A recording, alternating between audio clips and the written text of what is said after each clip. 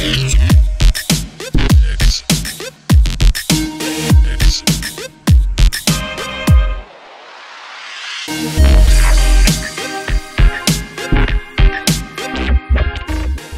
what's up? This is Joshua Casper. Welcome to another Ableton Live video tutorial. This one's on fixing a broken track. Sometimes when you get a bootleg that you really like, something's happened along the way and there's a glitch in it, or it ends weird, or you need to fix something. And my friend has a track that he likes, and he really likes to use it, and he has, at the end here, it gets tripped up. And let me show you what I mean. Right around here, around 125.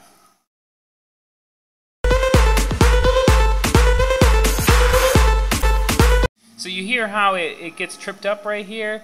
That throws off everything. If you're in the mix right here and that happens, you're going to train wreck. Whether you're using Ableton or it's on a CD or whatever. So you need to fix that if you really want to use this track. So I'm going to show you a nice way to make it work.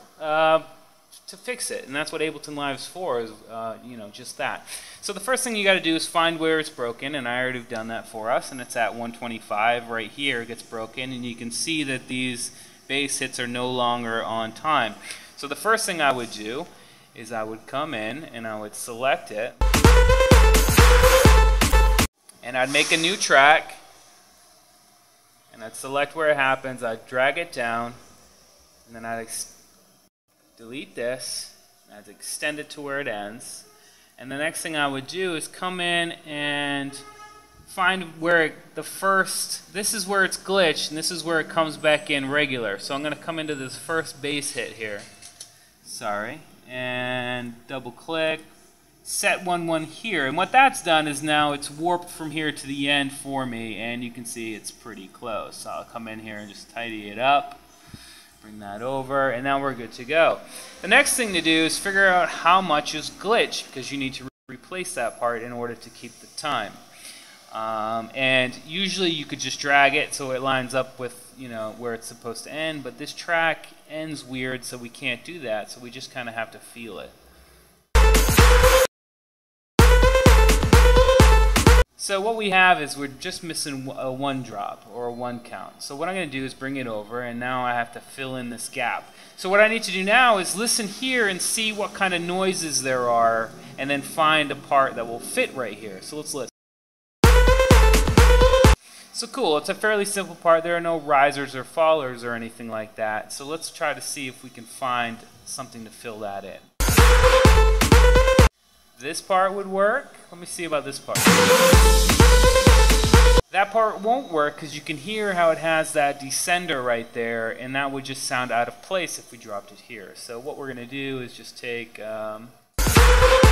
this part. Take it, hold down the Alt so it copies it, and now let's listen here.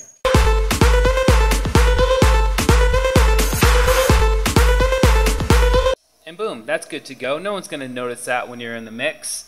The next thing I want to do is bring it down here and show you that it doesn't end right. It doesn't end the way it should. So what I'm going to do is just duplicate this 4 bars right here. Select it all and Control D to duplicate. And now it ends on time.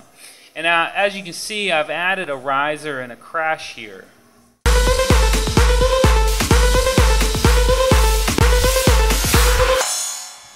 So that's fun, but I think that's a little too abrupt. So what I'm going to do is take this intro part right here, this 8-bar intro, Control C to copy, and I'm going to come in, and we can even put it on a new track.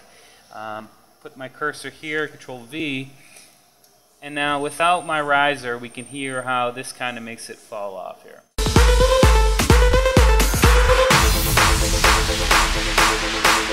So that's an abrupt change, but that's why I put this kind of riser just out of a sample pack here to make the transition a little more smooth.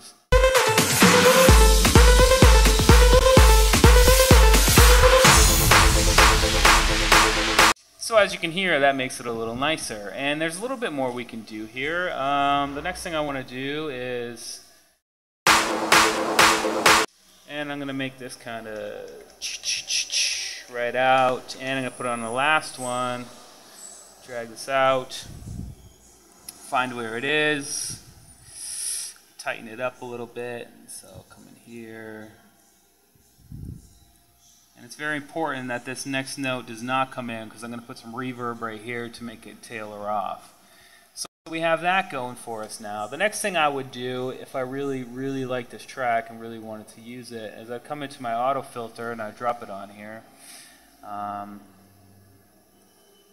take my frequency, I put it all the way over, make sure it's highlighted here, and I would drop it down, and then for right here I would bring it back up.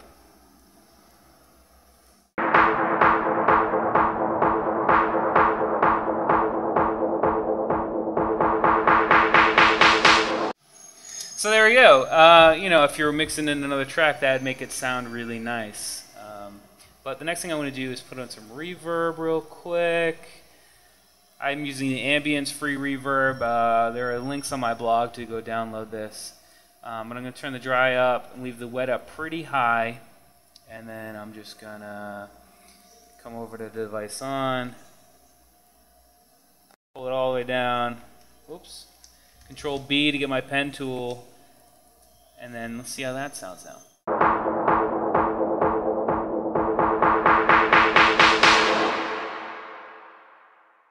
Maybe put a little more on. Bring the dry down a little bit.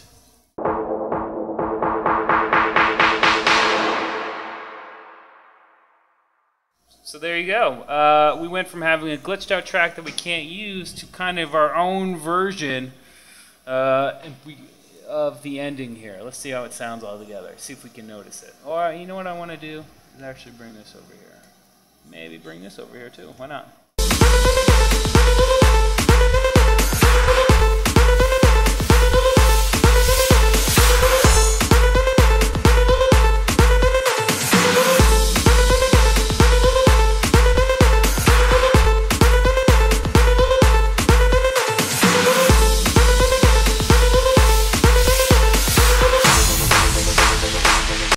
Wow, you know what I just noticed, and I didn't even notice before?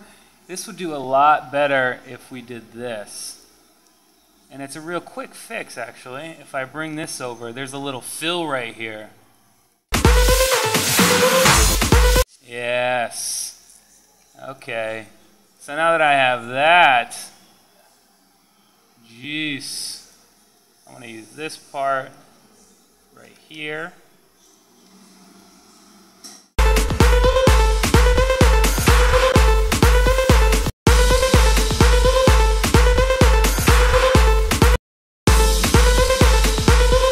Cool.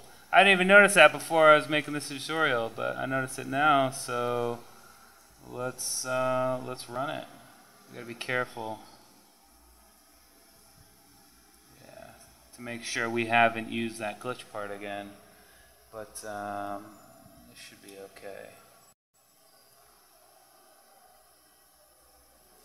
Yeah.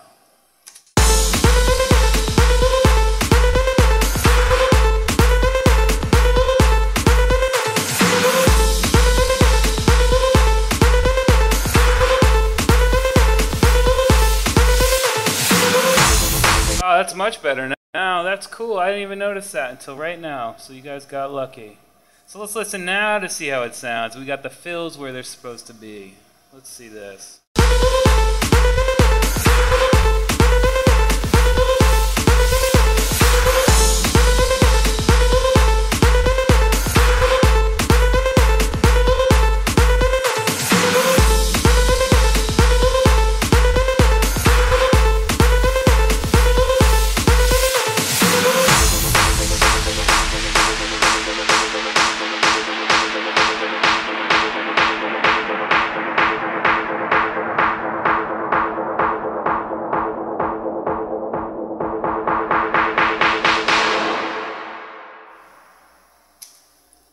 See what happens if we put this here.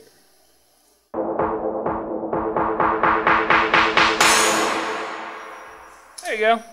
And you can put some reverb or ping pong delay on these crashes on the new channel if you want, just to make it more eloquent, I guess. But I'm not going to do any more. This is enough for me. I'm going to go ahead and put this file online so you guys can go ahead and download it and follow along. I hope Rick Wonder doesn't mind. I'm sure he doesn't for the free publicity. So go check out Rick Wonder's bootlegs. And I hope you guys enjoyed this. We'll see you next time.